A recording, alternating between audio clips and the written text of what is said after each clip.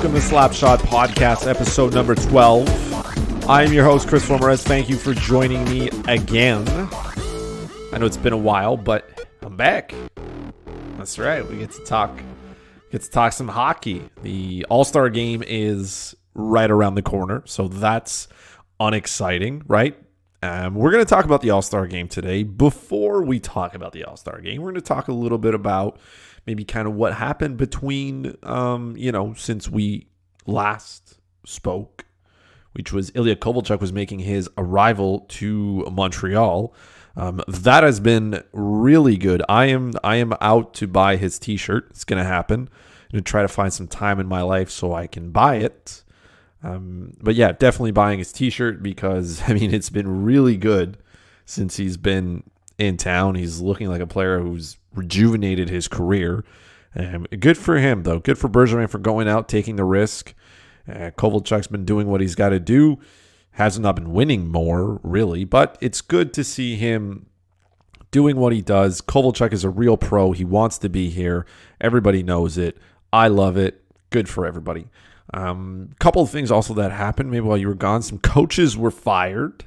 Specifically, who are we talking about now? We're talking about Peter Laviolette. He was fired after the debacle that was the Winter Classic, right? The Nashville Predators are just not where they need to be, and I kind of understand, I guess, why there was a change that needed to be made at the head coaching position, which again it's fine, but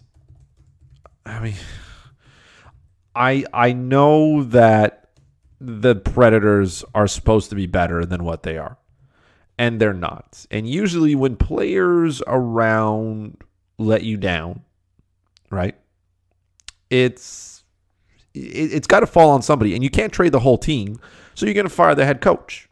So Peter Laviolette gets fired because arguably they're just not doing a good job at doing anything. And this one, to me, falls a little bit more on the players, specifically goaltending. Because if you have terrible goaltending, you're going to lose. You're going to lose some games.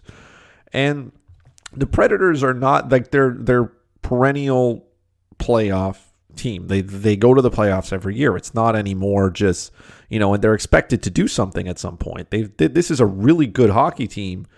And right now they sit, they're not way out of, again, how do I say this properly? They're not far from where they need to be, but a head coaching change to start the year kind of rattles the team and says, look, like, we're not tanking here. We're not going to finish last. They're sixth in the Central Division, but they have some games in hand, which is pretty good here. They've played 47 games. No team has played fewer games than the Nashville Predators. So they have 4 games in hand on Chicago, 3 on Winnipeg. They only have 1 game in hand on Dallas, 2 games in hand on Colorado and St. Louis. All teams in their division.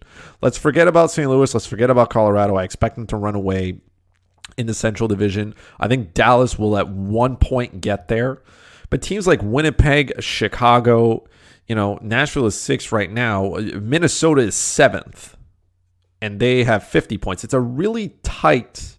There's 8 points separating Dallas from Minnesota. So it's still tight in that division.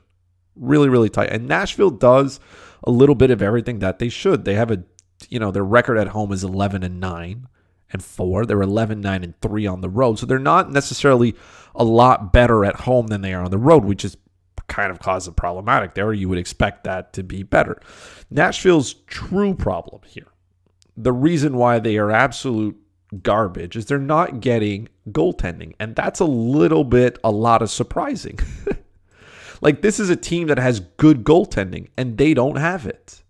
They don't. Pekka Rinne has a 16-10-3 record. He's got an .899 save percentage, .295 goals against average. Not good.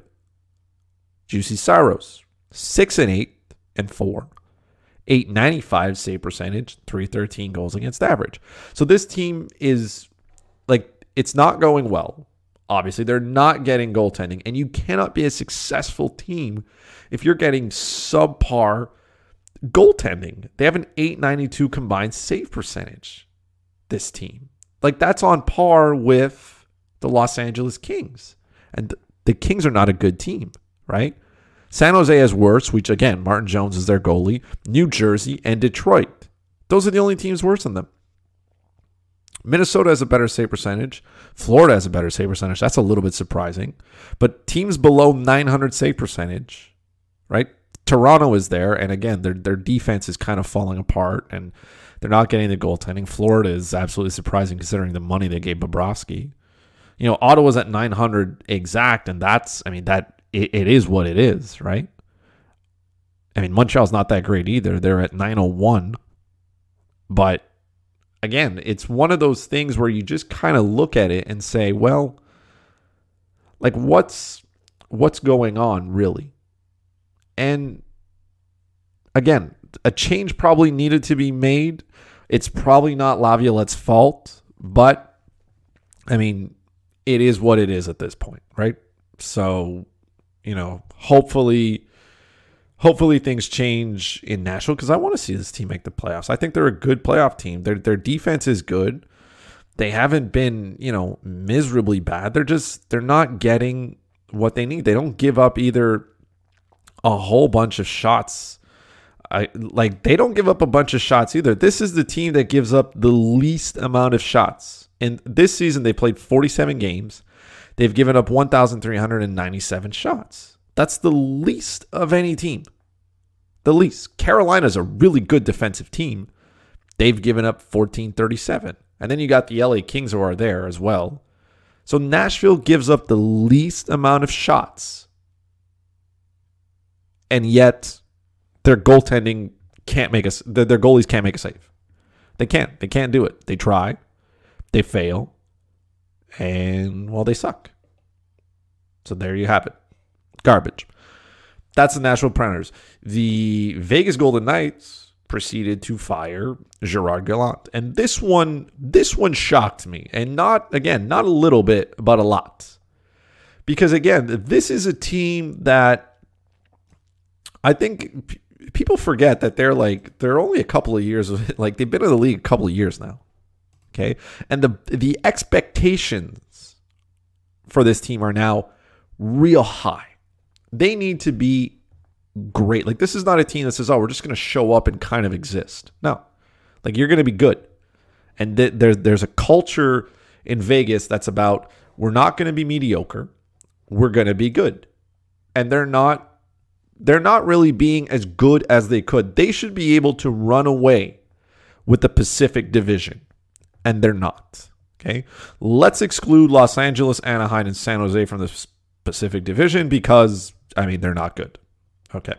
So you have Vegas, Arizona, Calgary, and Edmonton all tied right now at 57 points. Vancouver leads the division with 58.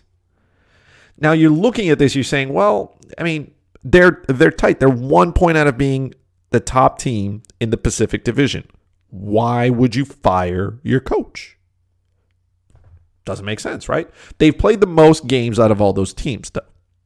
Right? They played 52. So Vancouver and Edmonton have 3 games in hand on them. Calgary has 2. Arizona has 1. Now, again, of that Pacific Division is way up for grabs. Anybody can have it, and I have no idea who's actually going to run away with it. And I do know that there's a good chance that the wild card team as well comes out of that division. Right? I do think Arizona can win the wild card spot 1. Vegas could win wild card spot 2. I don't know how good Winnipeg really is. I mean, Chicago is just the only reason they're in the conversation is because their goaltending has been outstanding. Robert Leonard has been great. Nashville's been disappointing. Minnesota is just, they're just there. And again, let's completely discredit San Jose, Anaheim, and LA because they're nowhere near it. And Vegas' problem, a little bit like Nashville, has been their goaltending. They haven't gotten the goaltending that they need. And like Marc-Andre Fleury was hurt for a little bit, blah, blah, blah, whatnot. He's got a 286 goals against average and a 907 save percentage. Now, again, the save percentage is all right-ish. I mean, it's 907. It's not great. Should be better, but it's not. Malcolm Subban's played 16 games this season. He's 6-7-3. He's got an 898 save percentage, 304 goals against average. That's not good. That is not good at all. This team is not good. And the way you measure not good teams, okay, is with a stat called PDO. So if you don't know what PDO is, okay, in short, it's an advanced stat that basically calculates a team's shooting percentage and their save percentage, and you put those two together. And that gives you a metric that, we kind of, people in the hockey world of it, right? I know some people don't like advanced stats and whatnot, but it's a basic tool to be able to calculate how teams perform. And when your PDO is low, basically it means that you're not getting enough shots or you're not scoring enough goals and your goalies aren't making enough saves. And that becomes a little bit of a problem. When your team's not scoring enough goals and they're not,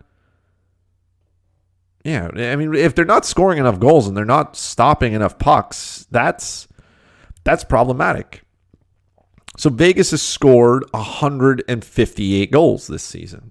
Okay, which again is not terrible, but all right, it's not great either. And they've taken 1,773 shots. As of today, we are the 22nd. So that gives you an 8.9 shooting percentage. Not terrible, but it's not great. It's not where it needs to be. And then here's where things kind of get worse. Because now you look at their team save percentage and you say, okay, well, now their save percentage is obviously not good. Save percentage, team save percentage, they give it to you on a lot of stats. So Vegas's team save percentage is 901. So they're stopping 90.1% of their shots. All right. So if I throw this into my calculator, basically, their PDO is 99. Now, again, if you're below 100, it's kind of not great. You want to be in the 105 range. If you're in the 105 range, let's say you're getting, let's change the numbers. Let's say you're getting 11% shooting and you're getting 92 save percentage. You're at the 103, which is pretty good. So you need to be above 100 easily. If not, it's not working. So this team basically, so you fire your coach because if you're looking at this from an analytics view, your PDO is not great. Like Nashville's PDO is even worse. So imagine at that point. And this is a team, like I said, in Vegas, this isn't just, we're just going to show up. This is probably more of we're going to shake this team up because we have a legit chance of still winning the division. Not just making the playoffs, but winning the division. And I know there's some criticism as to why, Gerard Gallant's a pretty good coach. I think he can find a job like that in no time. And by replacing him with, Peter DeBoer, a lot of people look at DeBoer and they just say, well, he was garbage. I don't think he's that bad. Honestly, don't. I think he did pretty well in San Jose, but again, this was a team they didn't get goaltending. Everyone knows how I feel about Martin Jones by now, or if you don't, you should know, because I say enough bad things about him regularly for people to know that I think he's a not good goalie, and he's a trash can, and he will always be a trash can.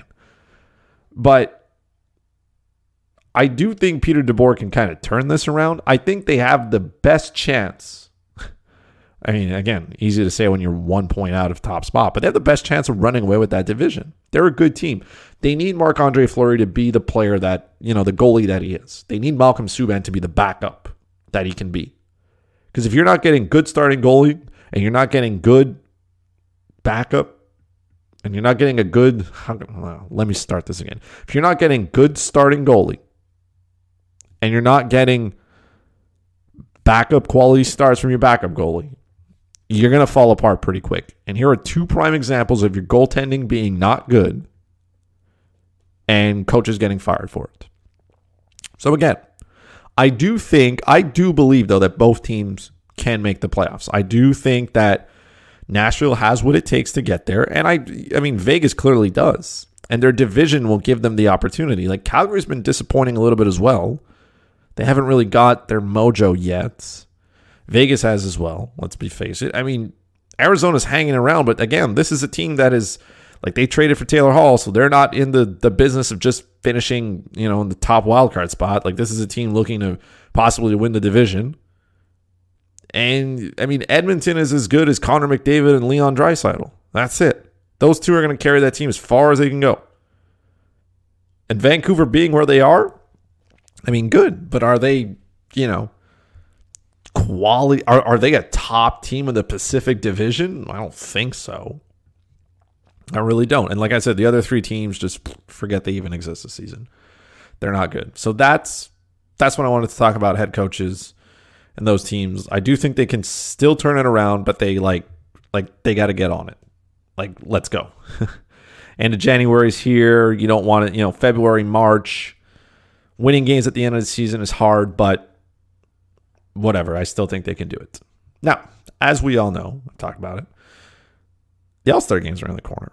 And the All-Star Game is a perfect opportunity to remind fans and the rest of the hockey world that nobody cares about this event. Nobody. Why? Because players openly refuse to go, and then they get suspended because they don't want to go, i.e. Alexander Ovechkin. Ovechkin has already said, look, I'm not going, and I'll take my one-game suspension, right? Other players have publicly come out and been like, don't send me to the All-Star Game. Dylan Larkin, for example, when it came time to vote in the last player in each division, he literally said, don't vote for me. I don't want to go. I would rather have the time off. David Perron was, invited instead, and that's good for him. And now, again, I'm going to tread lightly here on this. Artemi Panarin is out with a upper body injury, right? He missed his last game, and he's not going to go either to the All-Star Game. It's kind of last minute there. Maybe he is suffering from an injury, maybe. Or maybe the team is using this as a good example to say, hey, look, I know maybe, you want to go to the All-Star Game, Panarin, and, it would be nice maybe if you take the time to heal and be, 100% for our drive, towards the end of the year. And it's no secret that players would much rather have the time off. There are players that like going to the All-Star Game. They do. They bring their family. There are also players that says, hey, I can go on vacation instead and not have to go to the All-Star Game. I would like that. I would like to do anything else but, spend my time in an event that I don't want to be at and that I find is boring and unentertaining. And it is. Nothing against, by the way, the city of St. Louis, where the NHL All-Star Game will be held. Like, St. Louis is probably a fun spot to be in. But, imagine this from a marketing perspective, okay? Just for a minute. If your best players don't want to go, how do you think fans feel about this event? Because I have not watched an All-Star Game in a very long time. The last time I watched anything that had to do with the All-Star Game was when they were drafting teams, when players were just picking players, where Phil Kessel was last. He got a car. Ovechkin was taking videos of it. Like, that's the last time I cared about whatever's going on in an All-Star Game. And if I did care, I don't care about the game. The game is boring. It's useless. Players don't want to be there. It's a hot dog show at best. I care more about the skills competition. I want to see players, I want to see players wrap around the ice pretty quick. I want to see guys like Dylan Larkin outskate, be the fastest skater. Right? That's what I want to see. I don't care about the actual game. And I know there are other fans that do. And the NHL continues to shove this garbage down our throat. And I don't know why. Well, I mean, I know why. Let's face it. The All-Star Game generates revenue for the league. So they're going to do things that, mandates them to be happy. You have players now who have to have, right, a 5-day break. So, I mean, that's coming up for a lot of teams. So Montreal's getting, their 5-day break falls into the same time as the All-Star Games. You get a ton of time off. If you're a player and you're saying, well, I got 5 days off, and if I could couple that with the All-Star Game, I'd much rather not go, maybe return home, see my family, or just do something else and get away from the rink. Because the appeal for players to go is not there. And if your best players are not going, how do you want to market this game? How do you want to market this event? It's boring. The NBA All-Star Game is it better? I don't know. Not really. The NFL has the worst All-Star Game. Like, their Pro Bowl is garbage. I don't even know why they have it. Baseball, baseball ties together some type of actual implication. So if you win the MLB All-Star Game, you get home field advantage in the playoffs. And, that's nice, but you shouldn't let a game that basically means nothing dictate something like that. You shouldn't let it. So I don't want the NHL to start saying, oh, we should make the All-Star Game mean something. No, you shouldn't. No, you shouldn't. It's not cool. Don't do that. Players don't care. Players don't care. They don't want to go. First of all, some of the players that go there, like, it doesn't even mean an absolute difference. Like, in the Atlantic Division, Freddie Anderson is there. Like, man, why? Why does it matter? He hasn't been great. I don't know why he's there. But, fine, whatever. Tuukka Rask, right, has chosen not to go. So he's not going. All right. There are a lot of players on that list who are first-time invites. And that, not that first-time invites don't deserve to go, but man, in the Metropolitan Division, Braden Holtby is there, and he's not an all-star. He's not. There are some players due to injury who can't make it, right? Dougie Hamilton, Korpisalo, Panarin. There are players who will go. Nathan McKinnon's going. Patrick Kane's going. Good for these guys, man. Tyler Seguin, Eric Stahl, Roman Josi. Big boys in the Central Division. Connor McDavid's going. Leon Draisaitl's there. There are some players who are going. But in reality, or the reality of it all, is that this event is a I don't care about whatever happens. So if players don't care, I don't know why we have to continue to shove this garbage down our throats. I don't like it. I don't know why it keeps happening. Here's what the NHL should do, because there's a point to this here, okay? The NHL, and I'm a big believer that NHL players should go to the Olympics, because that's a great way to market your sport. But the NHL doesn't want to, because they get nothing from it. The NHL is a greedy league, as all leagues are, okay? It's about generating revenue. You want to generate revenue. It's good for the league and it's good for the players, right? Players want it to happen. So naturally, you want to, host events that'll give you money, or at least generate enough. I don't think the All-Star Game is one of them. It sells out, but it's not. Are people watching this on TV? I don't think they are. I don't think a lot of them are. The skills competition can continue to exist if you want. You can leave it there. You can get rid of it, whatnot. My point tying in here, the Olympics is what, 2 weeks? Right? And the NHL complains. Oh, we have to shut down our league for 2 weeks. Okay. But you'd probably do it if there was a gain, right? If you could monetize that 2 weeks, you'd probably do it, wouldn't you?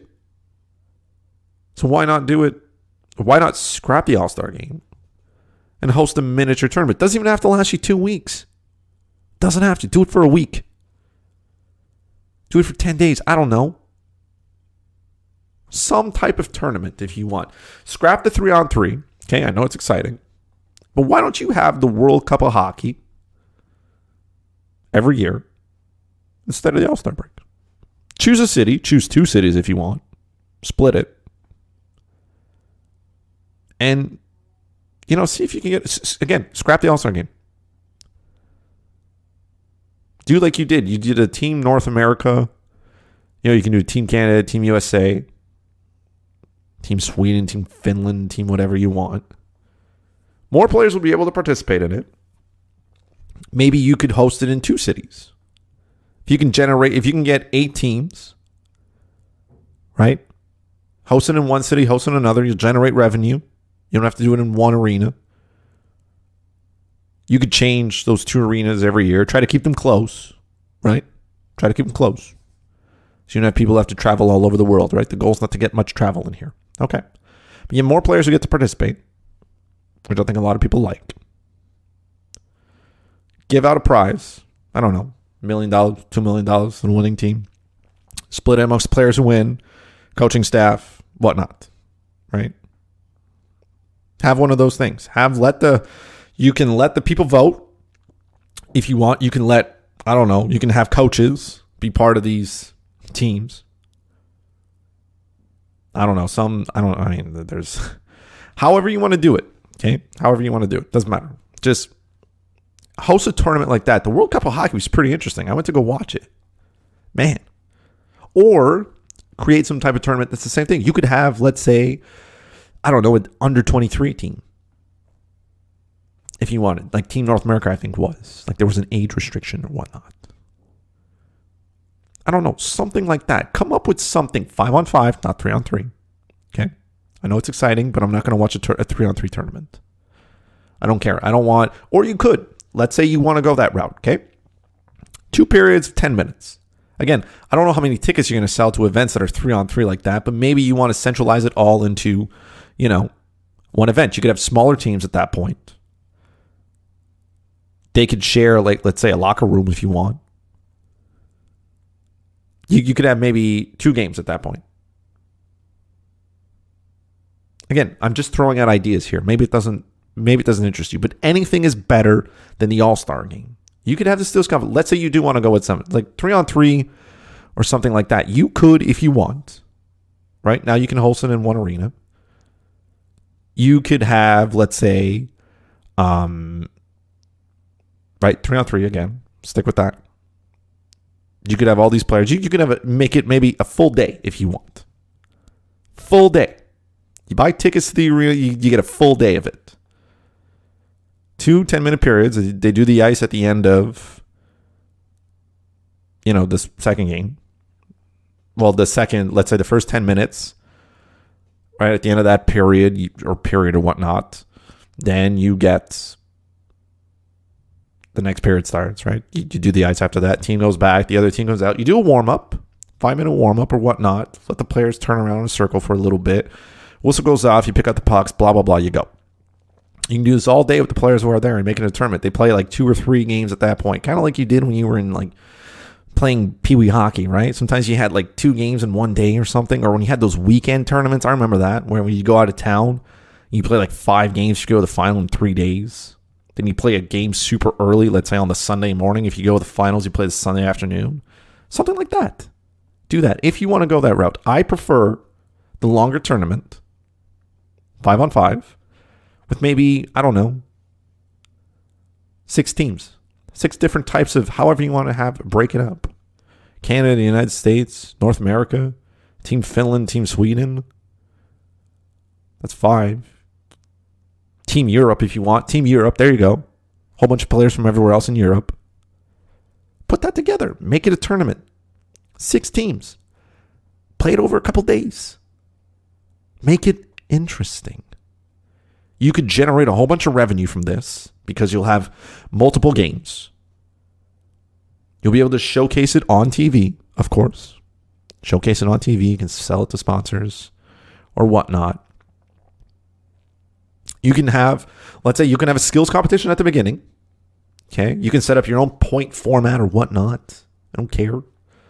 Maybe you have the skills competition mean something. Maybe, here's a fun one, okay? Because now they're including women as well in the All-Star Game experiences. Well, maybe you have some of them women. Maybe you want to play 3-on-3 with the women. Maybe, again, throwing this out there, make it interesting. I don't know. Maybe you have 5-on-5 and you have women being part of the teams. Or maybe you want to leave them or maybe you do the same thing and have the women be part of it. This tournament. Maybe you have a men's division. You have a women's division. I don't know. Again, throwing out ideas here. Haven't thought this one through. I'm going to stick with what I originally was thinking here. Let's say you keep the skills competition and maybe you hand out the team that wins gets an extra 1 point in the standings or an extra 2 points in the standings or whatnot. Make it interesting. Like I said, hand out a prize at the end. I don't know, $1.5, $2 million. Split it amongst the players and the coaches. Something interesting of that sort. Because anything is better than the garbage that's going on here. I don't watch the All-Star Game. There are other people who do not watch the All-Star Game. It's not interesting. The NHL doesn't want to go to the Olympics because they're not making money. They should, by the way. And again, if you shut down your league for a week to run this event, well, it's less time than you would have to go to the Olympics. So your season's not necessarily getting longer. If you want to make sure your season doesn't get longer, we'll just cut out those stupid preseason games at the beginning. I don't know how many teams play. They play 7, 8 preseason games? Cut that down to 4 at best.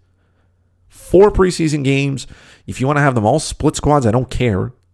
4 maximum. That's it. You don't need to be playing 7, 8. There's nothing you're learning from there. Nothing. Cut that out. Same thing in the NFL. They play 4 preseason games, man. Cut that down to 2. You don't need that many. You don't. It's too much. Stop it. Start the season a little bit earlier. Start the season, let's say, last week of September if you want. Do that instead. But get rid of the All-Star Game. Everybody's tired. And like I said, the NHL needs to start thinking outside the box here. Get creative. Not everybody's going to like this idea. I understand a lot of people right now have probably maybe turned off the podcast and been like, shut up, Chris. You have no idea what you're talking about. Or just flamboyantly disagreeing with me saying I'm dumb. That's fine. But we're having a conversation now about it. We're looking into opportunities to do something, to make it interesting. Get people's eyes watching their screens for these events. Everybody watches the Olympics. They love it. The World Cup of Hockey, from what I understand, was pretty interesting. I remember before their last edition, the actual World Cup of Hockey that was done once every 4 years. You could do this event every year. You can modify it. You can tweak it. At first, I was thinking, well, how can you bring back the players drafting other players? That was fun. You could do that, but again, you'd have to stick to a 3-on-2 tournament instead. You could televise the draft, as the NHL does with their draft lottery. They televise it because there's enough eyeballs that want to watch it. If you were to do it 3-on-3 style, get rid of these divisions. Have all these players show up, right? People vote and they say, okay, well, these are the guys I want to see at the All-Star Game or whatnot, and have players pick divisions and hand out money. Players love money. Monetize it a little bit. Make it a tournament. Make it fun. Get people to watch it. But this one-day event of whatever the NHL is going on now is not interesting. Nobody cares. Players don't want to go. So if players don't want to go, why are you trying to sell me expensive, ugly All-Star jerseys? Why would I buy one if I'm not even watching it? The people in St. Louis are going to watch. They're going to go. Other people from around are going to get there and go. It's a fun activity when you're there, I guess. I don't know. I've never been. And I don't want to go. I'm not spending my hard-earned money to go to St. Louis, watch a whole bunch of players who don't want to be there. Players don't want to be there. So why would they go? Sidney Crosby's not going. I don't know if he wasn't voted in or if he just didn't want to be there. But again, I don't want to go to an event that nobody wants to go. It's dumb. Stop it. Central Division is a pretty good team, by the way. Don't sleep on that team. If you give a crap about this, Central Division is where I'm putting my money. I know the Pacific Division has Connor McDavid and Leon Draisaitl on the ice, but like I'm saying, the Central Division. Just not enough people care about what's going on here with this format. Just scrap it. Make it a little bit more interesting. Go outside the box. You can still give the players their mandated 5 days off. Okay, you could do half a bunch of teams before the event, bunch of teams after. Let's say your event lasted, let's say you did a week. Okay. A week of it, of those events, right? And it doesn't even have to last a week. You can do 5 days. You can do it over a 5-day period. However you want. You give half the players their 5 days off before, right? Then you have that event, right? All-Star Game event or whatever you're going to call it now, World Cup or whatnot. Then you have the other half of those teams have their 5 days off afterwards. Boom, done. Simple. It's over. It's over, completely done. There are some players who are going to get, a bunch of time off, and that's fine. But make it interesting for the players. Players go to the Olympics willingly. None of them turn it down and say, yeah, by the way, no. I'd much rather have 2 weeks off my family. No, they want to go to the Olympics. They want to be picked. They want to represent their country. They don't really get paid much to do it anyways, but the event holds value. They see it as something that they want to do. Winning a gold medal for your country is important to Russians, man. And you'll never get that same effect with anything in the NHL. You'll never get it. But at least aspire to get there. Do something that at least gets players to say, all right, that I want to be part of. That I'll do it. I'll go. I'll do it. I won't voluntarily say, I'm choosing not to go and I'll take my suspension for it. Because that's like the league's handing out suspensions. Players like, I don't care. I'm still not going. I got an extra day off. Like they're going to report to the team probably. But still, it's all right. You're suspended. All right, I'll not go. That's it. I'm just not going to go. I want the time off. That's how I would solve the problem of the All-Star Game. Get rid of it. Man, nobody cares. Nobody's watching. It's garbage. Stop. I'm done. Like it's coming up. I'm not even going to watch it because I don't care. If I do, it's because it's on the screen. That's it. If it's not on my screen, I'm probably not going to care very much. And I'm not going to miss it. And maybe if I play, I would play some DFS. If they had some All-Star Game DFS, DraftKings probably has that running around. I'd care maybe a little bit to pick a team and throw a couple of dollars, but I'm not. That's the only reason I would watch it. If I had a couple of dollars I wanted to blow on it, that's it. I'm not watching it for any other reason. And that, ladies and gentlemen, is the podcast for this week. A little bit shorter this week, but that's fine. We don't have to go on forever. As always, thank you to the people who subscribe and rate the podcast. I love it. You can rate the podcast on Apple Podcasts. You can rate it on Stitcher. You can rate it on Podbean. You can get it on YouTube as well. If you enjoy that, you can get it on Spotify as well. Spotify is probably one of the places that a lot of people like to listen to it. And it's nice. You can subscribe and rate. Obviously, if you rate, it's nice. You can follow the podcast on Twitter directly at Slapshot Podcast. You can follow me on Twitter at FuzzyChris91. You can slide into the DMs and tell me what you like, tell me what you don't like. If there's something you want me to talk about, we can, tell me and I'll look through it for you. If you have a question, maybe you want me to answer a question on the podcast, you can send me your questions. And for the people who also care, right? I mentioned it in a previous podcast, right? I have a Patreon account open for the Slapshot Podcast. If you want to sign up, it's $5 a month, donates to the podcast. Like I said, I have some plans. There's things I want to do with the podcast. And if you want to support the podcast, by all means, you can. If you don't want to contribute, that's fine as well. I'm not asking you that you have to. The podcast will never be behind a paywall, so I'm not going to do that. I'm not going to restrict anybody's access to this. I love doing this. I do it because I want to. That's the number one reason. I don't do it because I'm looking to get hella rich out of it, because I'm not going to do that. I'm not going to quit my daytime job here.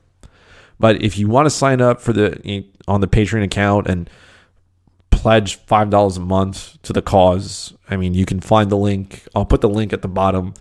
Or usually what I'll do is if you follow the Twitter at Slapshot Podcast, it's in the pinned tweet that you can subscribe at that point. And you can subscribe. You can stop at any time you want. If you just want to give $5 once, that's fine. I don't care.